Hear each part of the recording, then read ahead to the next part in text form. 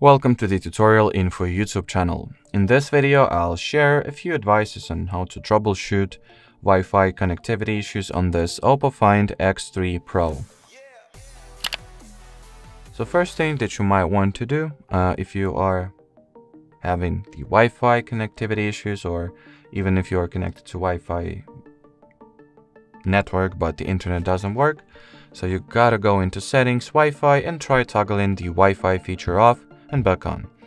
Then the next thing that I advise you try is to forget whatever network you're having issues with and then reconnect your phone to it.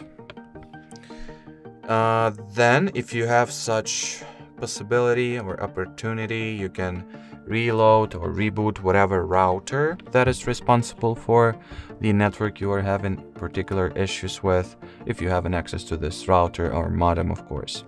And the final advice that I would give is to go into additional settings, date and time, and see if your date and time are set correctly. As you can obviously see, mine are nowhere near being actual date and time, so you do not even have to check.